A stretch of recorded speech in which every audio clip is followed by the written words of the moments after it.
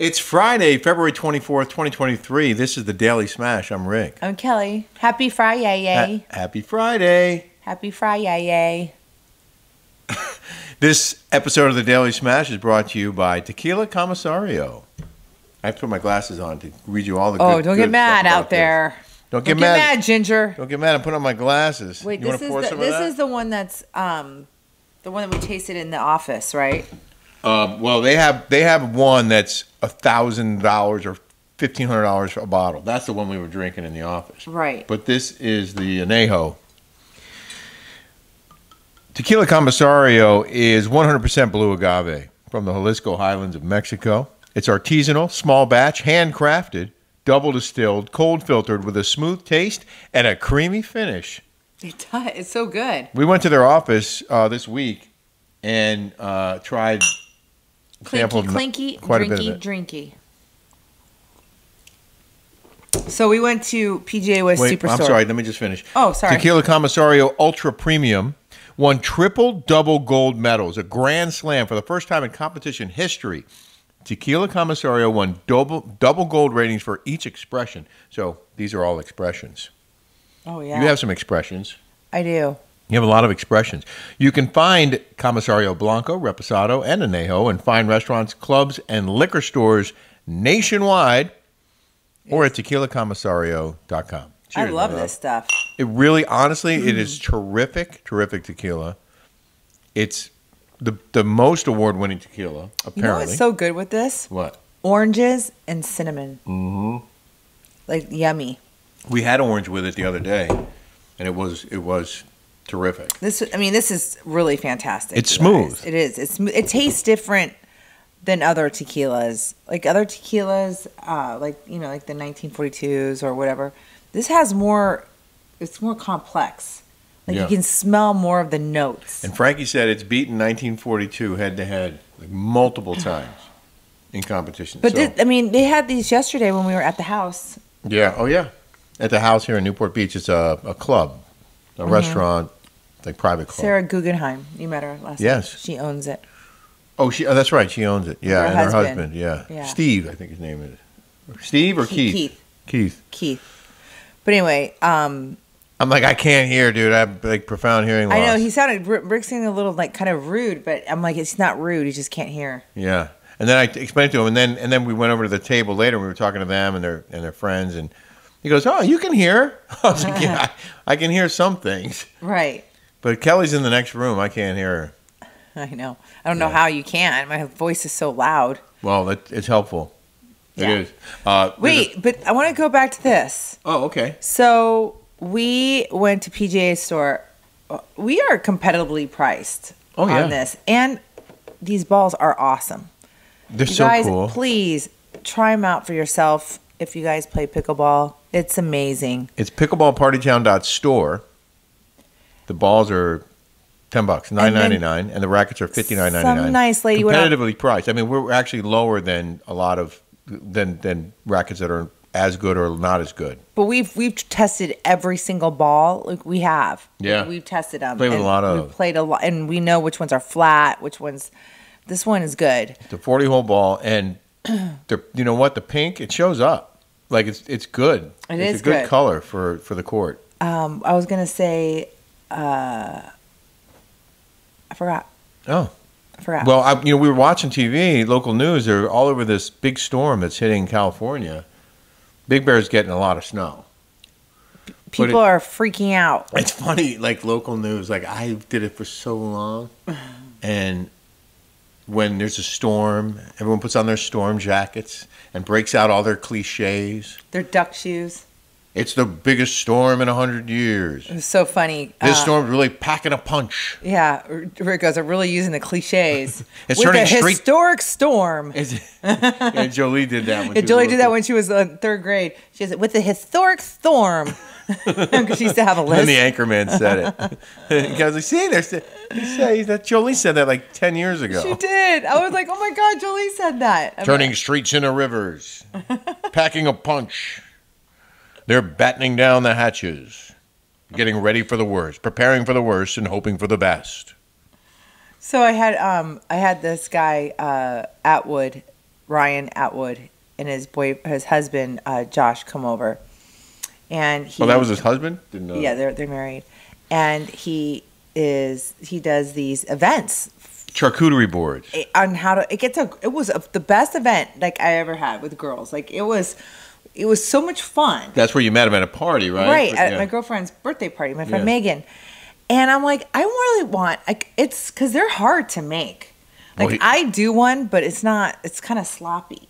Like I didn't know how to fan out the strawberries or twist off the kiwi to make it like really that was pretty. Cool. Isn't that cool? Yeah, that was really cool. Little things, how to separate, how to fan out the cheeses. You know what? I'll show a little clip of that of the kiwi when you and we're going to do a full version of this how to make a charcuterie board on our Rick and Kelly show on Patreon.com next week. So if you sign up, you can watch that segment next week. But I want to show this little kiwi clip. So it's diagonal lines all the way around. Circles? The whole diameter of the kiwi. Charlie Brown, dude. Oh, I get it now. Yeah, like the line on his shirt. Almost there.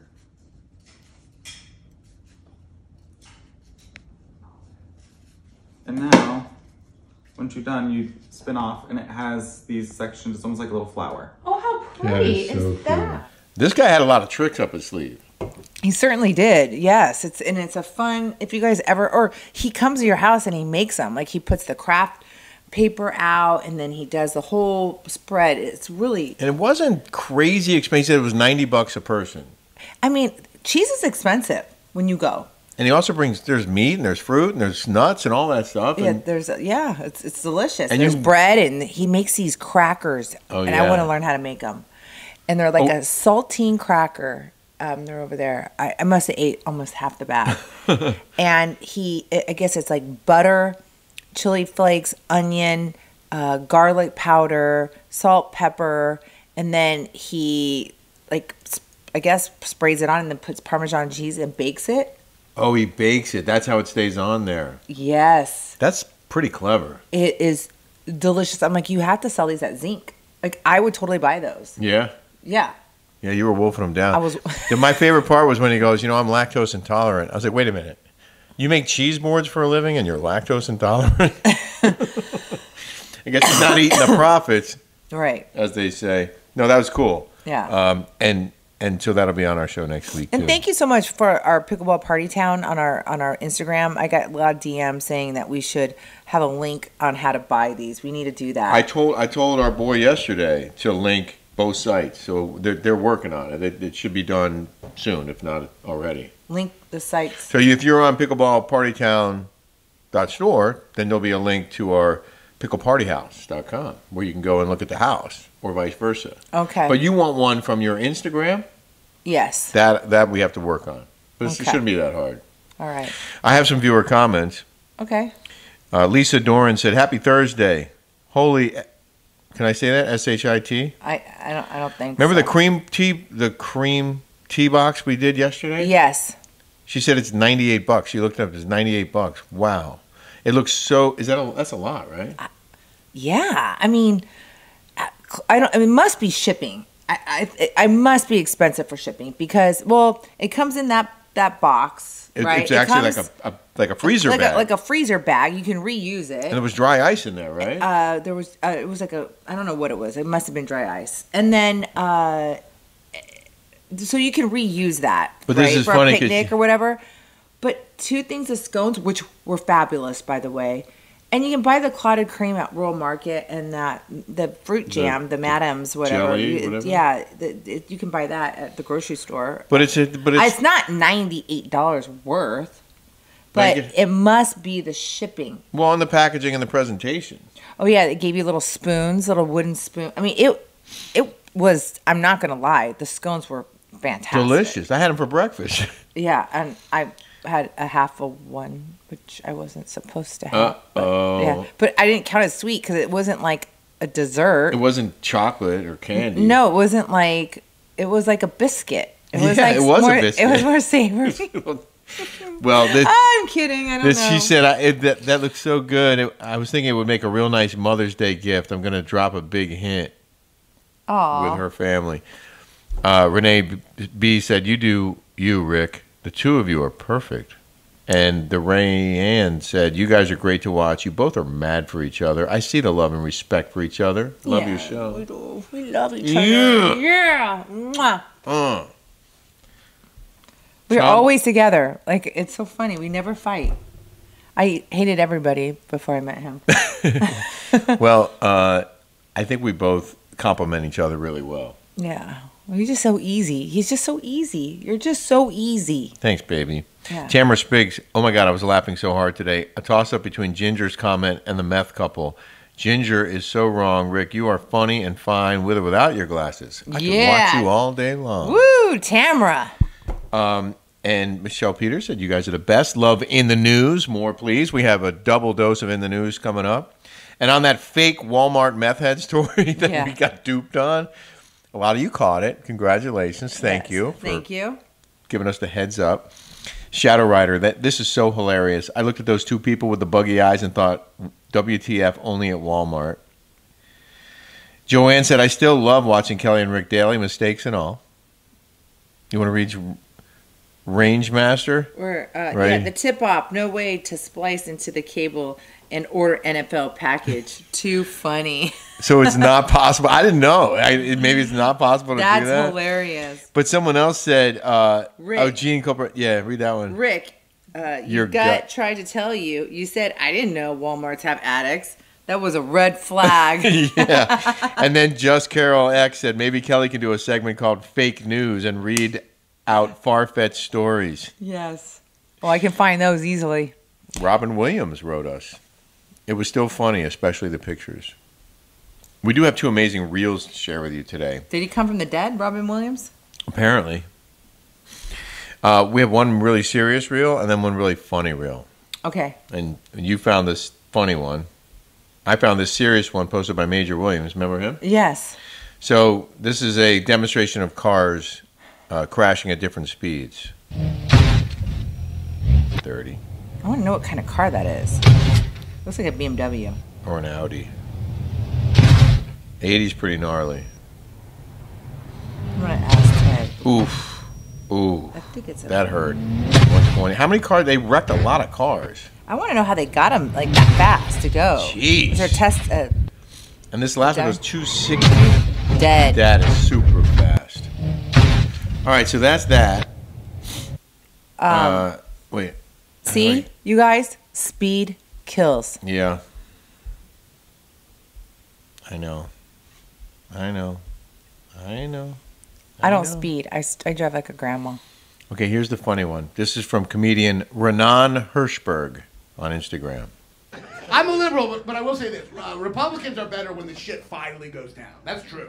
Like, if there's a fucking zombie apocalypse, I'm switching sides immediately. Immediately. And so would you. If you're a liberal, which side you want to be on when the zombies come? You want to be with a group that includes everyone? I don't think so. That group will die quickly. No, you want to be in the group that loves guns and hates outsiders. That's the group. That's the group. Fucking liberals wouldn't make it. The zombies would come and liberals would be like, let's just let them in. They're a marginalized group. Let's just let them in. Let's just let the zombies, I'm sorry, I mean the alive impaired. Let's just let them in. Let's just let them in. I mean the alive impaired. That's my favorite part. Me too. That's so good. Alive impaired. That's what they would say. That's what they would say. For surezies. For shizzles. In the news now. In the news. The real news. Not the fake news. These are real news stories. The crazy thing is, a lot of times Kelly and I will talk about something, and then it'll pop up somewhere. I swear it's like synchronicity. It's the weirdest thing. So we were talking about Tropic Thunder, and Kelly mentioned something about Robert Downey Jr. being in blackface, and how you couldn't do that today. Yeah, right? Because everybody's so sensitive.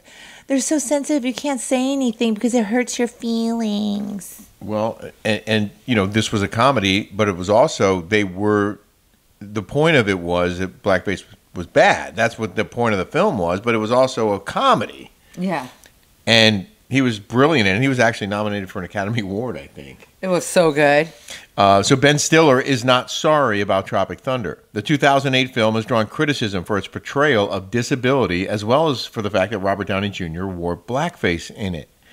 Stiller responded to a tweet that asked him to please stop apologizing for doing this movie. It was and still is funny AF, even funnier now with cancel culture the way it is. It's a movie, y'all. Can just get over it. I was dying laughing when I first saw it back in the day, and so was everyone else. Ben Stiller responded that he's proud of it. I make no apologies for Tropic Thunder. Don't know who told you that. It's always been a controversial movie since we opened. Proud of it and the work everyone did on it, Stiller said. So he's not it's so sad. People of comedy can't be funny. The whole part of being a comedian is trying to make fun of yourself and making fun of, and people are so sensitive. Like this lady goes, Kelly, you have more of a British humor than, and it's true. Like, I don't understand what is going on today. Well, if we were to get in a world war, you want these little pussies to be, coming after, defending, honestly, they're so sensitive. What is going to happen if we do get in a war? You want these? We do have a very powerful military. I've spent a lot of time with those these guys. People are voting all this crap out. I'm not worried about our men and women. You know what? If China and Russia were in cahoots together, we're gonna kick their ass. I'm sorry, I disagree. We're in big trouble. I'm not worried about our military. But I am worried about some of the things that are happening on the fringes of it. Oh, yeah. You weren't worried about New York. You're like, oh, we have the best. And then all of a sudden. Yes, that's true. That's true. Yeah. I was defending the NYPD during all those riots. Like, this will not happen in New York. And then what do you know? It happened in New York. I was like, what are they doing? It pissed me off so bad. Well, it's better than being pissed on. It's true. The other thing about Tropic Thunder that was controversial is they had a mentally handicapped character. Special Ben Stiller, one of his fake movies was Simple Jack. And remember when Shaun White dressed up as Simple Jack on Halloween? And he got as the worst ever Halloween costume. So that was part of the controversy about this movie, this film. But anyway. That movie, Tropic Thunder, if you haven't ever watched it, is probably one of the funniest movies of all time. Highly recommend it. Jack Black. It's really fun. Is like a complete heroin, coke addict, and a bat comes and he's like this. And he goes in and he's like he tries to eat the bat. It's so funny. Speaking of cocaine, our second story is about the film Cocaine Bear. We have a review. Oh, yeah. And it's good. Is it? Yeah, well, according to Johnny Oleksinski Who's from that? the New York Post. Oh. Cocaine Bear review, coke addict animal kills hilariously. It's exactly what you think it is. A bear inhaling kilo after kilo of coke, he writes. Impressively, however, director Elizabeth Banks keeps the powder gags fresh throughout as the mammal maims her way through a southern forest preserve. The movie about blow never blows. It's full of very clever comments like that. But we watched a couple of previews. We're like, this is so stupid. I'm like, no, because it said based on true events. Yeah. I'm like, oh, really? Well, that's part of the funniness of it because it's so loosely based on the actual event. Well, I guess a bear really did eat some coke and went. Yeah, nuts. but it was like nothing that happened after that is in this film. Oh, this was Ray Liotta's last film. I thought I recognized him. Really? That's Ray Liotta right there. Oh, I love that guy. I love that guy. This is his last film. Oh. Yeah. I don't know what the story was about the bear. I don't think Michelle it's in Powell here. just wrote us. I just heard the YouTube of the egg on her face. Oh, yeah. Michelle Powell, if you're listening. If you missed it, I know that... I just read your text real quick. Or we your did email. talk about it earlier. We do now know that the Walmart meth story was a fake. It was my fault. She found the story and handed it to me, and I believed it because I love my wife, and she gives me something, tells me something. I'm going to believe it. I was so busy, I didn't have time to check sources. Wait, how did Ray Liotta die? I'm not sure. Poor guy. Oh, Kendall just wrote us. A lot of. What was that about? The COO, what? I don't know. We'll look at it in a minute. We'll read these. I'm getting so many text messages from you guys. We've had not text messages, but we're getting inboxes or DMs from you. We're trying to pack our house for the move next week. We're trying to do all of our shows still. Trying to buy a couch. We're working on our products. Oh, we're trying to buy a couch. That's right. My girl, I can get one made for like half the price of a cloud but it's going to take forever. Yeah. And I'm only How long going to did you live. say? 6 weeks? Yeah, and I'm only going to live there for a year. So it's like I don't really want to buy anything, like, because we're moving to the desert full time. Yeah. If the couch will work in the desert, if we build an ADU. Well, I want to get a custom one. You do. You don't want to. So then let's get the cheapest one and just beat the crap out of it. That's exactly right. And then sell it when we're done with it. Yeah. So let's get that one we saw today. Yeah. Okay. Let's do it. Okay. We hope you have a smash-tastic weekend, everybody. Thanks for being with us. Thank you so much.